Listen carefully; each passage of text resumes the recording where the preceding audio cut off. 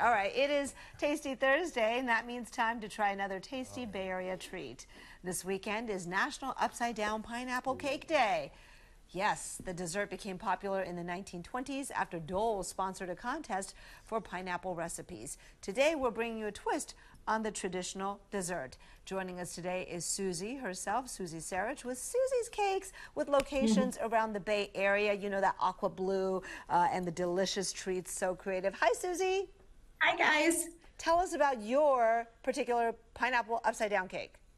Okay, this is a take on my grandmother's recipe. So it's a vanilla cake mixed with pineapple and pineapple juice.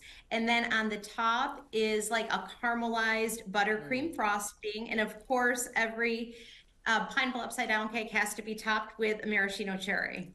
I have to say, Susie, this is unbelievably delicious, I have to say. Thank you. This is part of your seasonal monthly cupcakes. There's so much flavor in this. What's coming next? Thank you. What is coming next is a strawberry lemonade. Oh, wow. Oh, wow. Thank you. Okay. This one, though, is the most popular that we have all year. It really is outstanding. So your cakes are both delicious, but also very beautifully decorated. If people have seen your Christmas, the mint Christmas chocolate cake, if you know what I'm talking about, work of art. How do you come up with that? Did you have a design background too?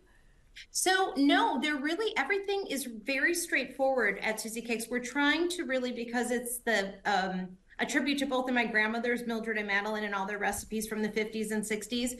We're just trying to make it as simplistic as possible, but I think in the simplicity, it looks, elegant and really highly decorated. Hey, Susie, I have a question for you. I have a cupcake hack that I like to do, and I want to know if this is a appropriate thing to do, where I like to pull off the bottom and then make like a sandwich out of it. Yes. Is this common for cupcake eating? It is. Because I think it's what? awesome. Wait a minute, check it out. So it's like you a put sandwich the bottom on top so the frosting is in the middle? Boom, frosting's in the middle, and now your hands stay clean. Okay, that's genius. You've heard About of that, Susie? 30% of the people eat it that way, so you're in good company. Well, okay, so Check that out. That's actually fascinating. I've never seen that. Okay, that's kind of a lot of cake in one bite, but you can do it. That's awesome. But then you get a lot of frosting too. Right? Yeah, that's true. Yeah, Susie, I know you've got multiple locations. Where are they right now? We have 2 in the city, 1 in Laurel Village and 1 in the Marina, and then in the East Bay in Lafayette and in the North Bay in Greenbrae.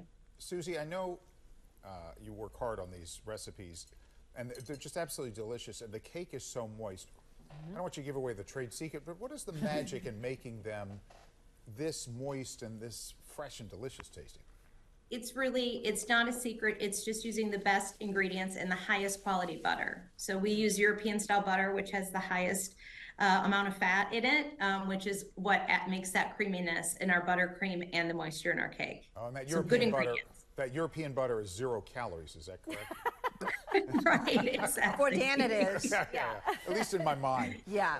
No, it's really nice and dense, It's I got love that about it. sinkability for your teeth, That's the word, Chris, is dense. Yeah. And you have so many great flavors: red velvet, confetti cake. I mean, my kids, we all love them. Yeah, so good. Thank you. Well, congratulations on your success. Thanks for sending these over and for coming on with us today, Susie. We appreciate it. Thank you. Yep. And I sent some extras so you can share them with the crew and your families. We're not going to share.